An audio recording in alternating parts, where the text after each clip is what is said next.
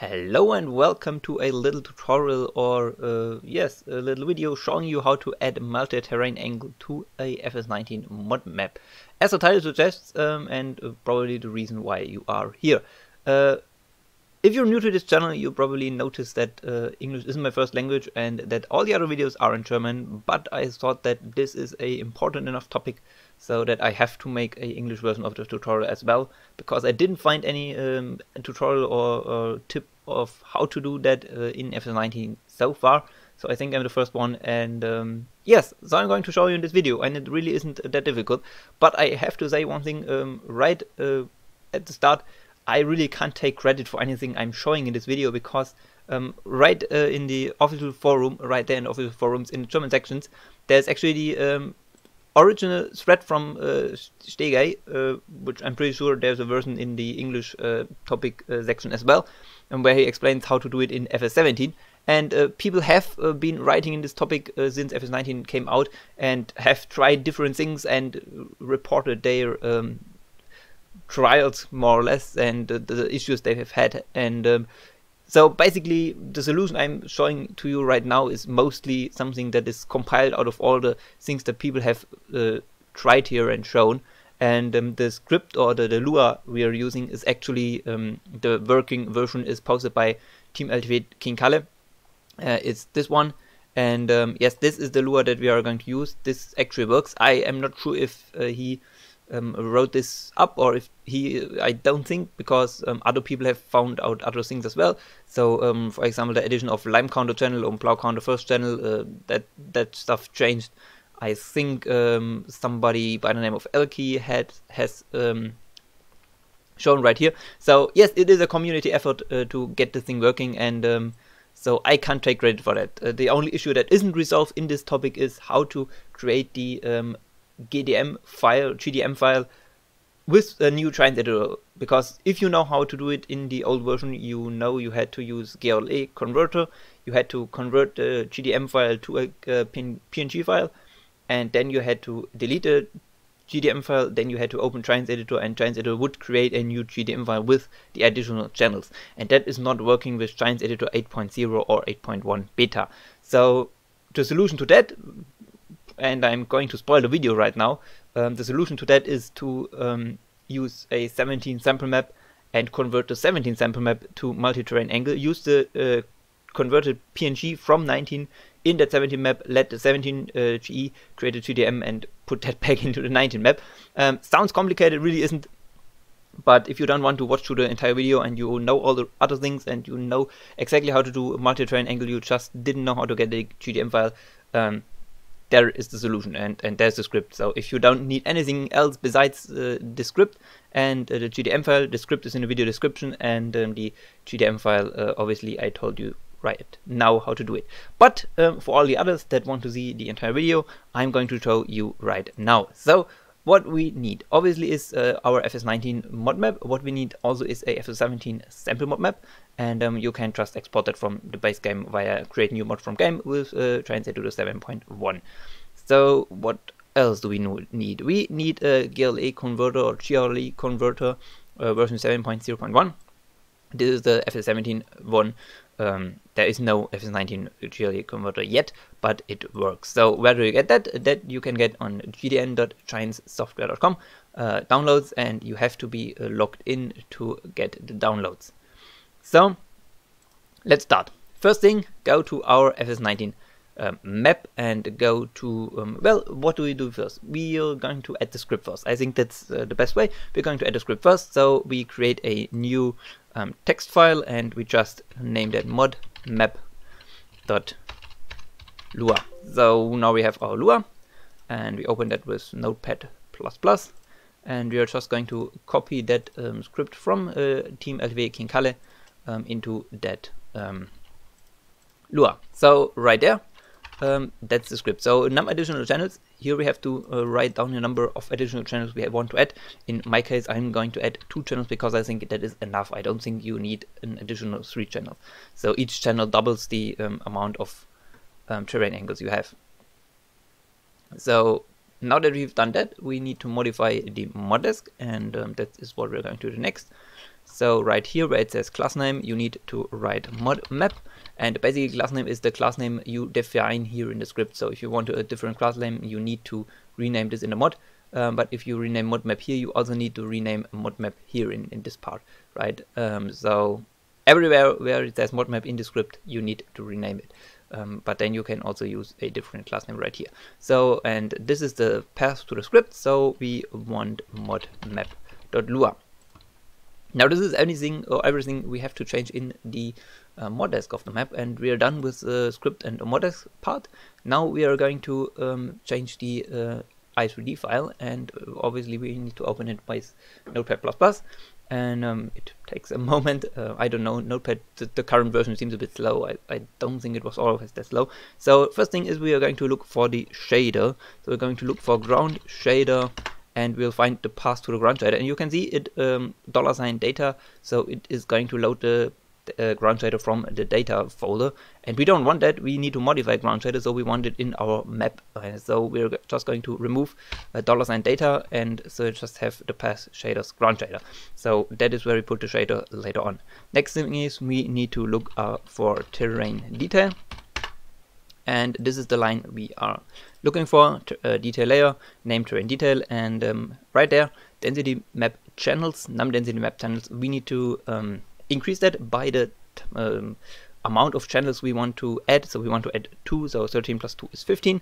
So we add 15 right there, and then we go all the way back there to combined values channels. And as you can see, there is 3 data sets.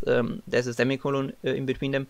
So 1 data set, 2 data set, and the 3rd data set, and we need to change the middle one, and we need to change right there this 2. So we need also add the amount of channels we want to add. So in my case 2, and 2 plus 2 makes 4. So if we done that, we already are done with modifying the i3D file.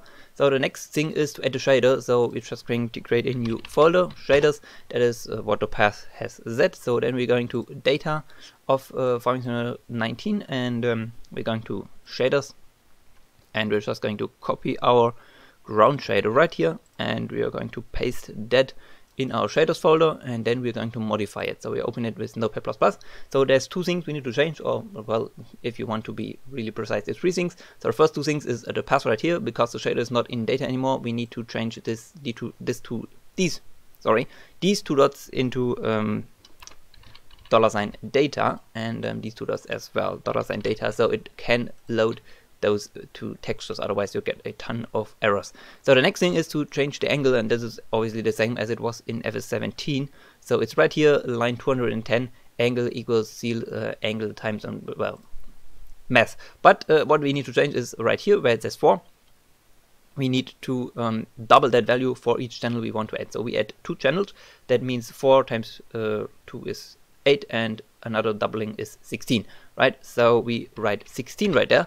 And right here where it says 3, that is always a number less than the value we have right here. So in case of 16, it's 15. In case you're only adding 1 channel, it is 8 right here and 7 right there. And in case you're adding 3 channels, it's 32 right here and 31 right there. So we are already done modifying the shader, and now comes the tricky part, or the part where pretty much the video is the solution for. And that is using the GDM file. So we are just going to get the GDM converter. We are using cultivator density.gdm, put that or drag that right over to convert command, and we are going to let it run. We need to hit a key, and then we have the cultivator density .png file. That is a converted density, and we need to use that now in our 17 map. So we are going to copy it, or well, Control and Z, and then we are going to go to our maps working directory, and there's our FS17 sample mode maps. So we are going to go into maps and map 01. We are deleting the original cultivator density of our 17 sample map. We are pasting that one, and well, that 17 sample map right here is just carrier for our conversion. So it's not really, it doesn't matter what map that is, but the important part is we also need to convert that to multi-terrain angle. So we need to change the 17 shader as well of the 17 sample map. So right there somewhere, where is the angle? It's here. We also need that to change that to 15 and 16, and then we also need to convert the map itself. So we are opening the i3D file. We are looking for terrain detail, which is right there. Nope, right there. So we need to have the number of channels we actually want in the 19 map, right? So we don't add 2 here like we did, but we write 15 here because we have 15. If you remember, we have 15 in our 19 map. And this is basically creating, or this number is basically what later on is making Shines Editor to add those channels, right? So if we save the PNG file with Shines Editor, it is going to create a GDM file with this amount of channels. So that we write, or it is important that we write the right amount of channels right here of the GDM file we are actually wanting. It is possible that changing the shader is optional, I'm not sure, but I think it might be, well, I recommend to change the shader in the 17 map as well. So combined values channels, we also need to change that value to 4. And again, I'm not sure if that is necessary for the density creation or if that is not necessary for that, but I'm just going to do it because, well, it's simple. So it is quite possible that you don't have to change the 17 shader and you don't have to change the combined channels value. You just have to change num density channels.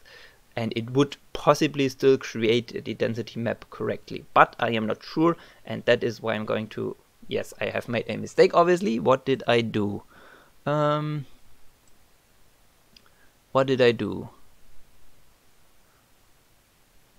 It's not here, obviously. Oh, maybe... No, I have to cultivate the density? What did I do? Oh, I know what I did. Yes, we need to open it with old Shines Editor with 7.1 and not 8.0 or 8.1. Yes, where was I? As I said, I think it's safer to change the 17 shader as well.